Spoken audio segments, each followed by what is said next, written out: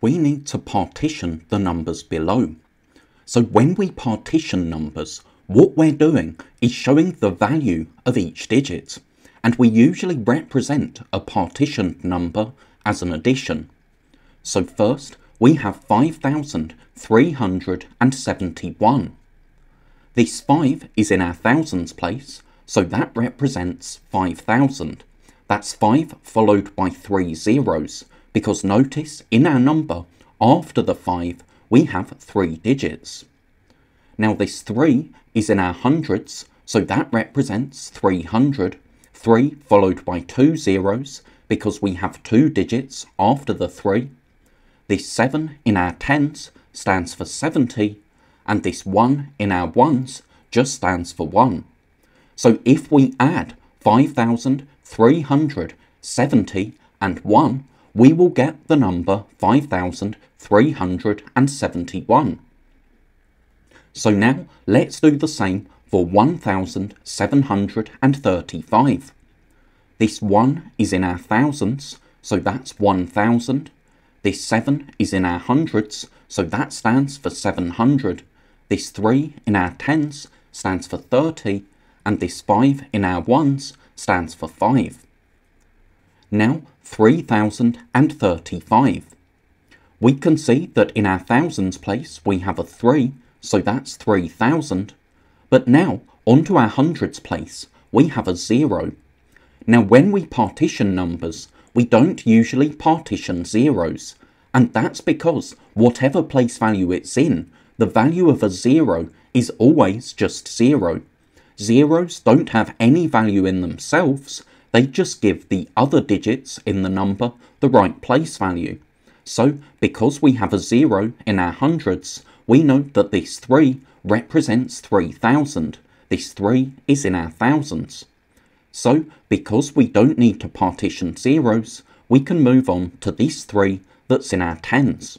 So that stands for 30, and then this 5 in our ones just stands for 5.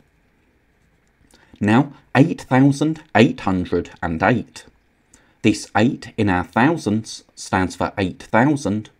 We have an 8 in our hundreds, so that's 800.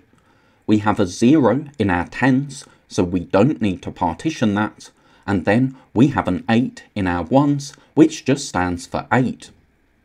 So let's take a look at the numbers we've partitioned a bit more closely.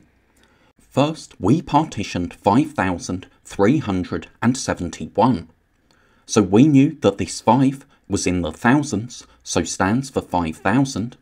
This 3 in our hundreds, we can show 300 blocks. This 7 is in our tens, so we can show 7 tens. And this 1 in our ones just represents 1. We can also show the partition using place value counters. So this 5 in our thousands means that we can show 5,000 place value counters. We can show 3 hundreds, 7 tens, and 1 1.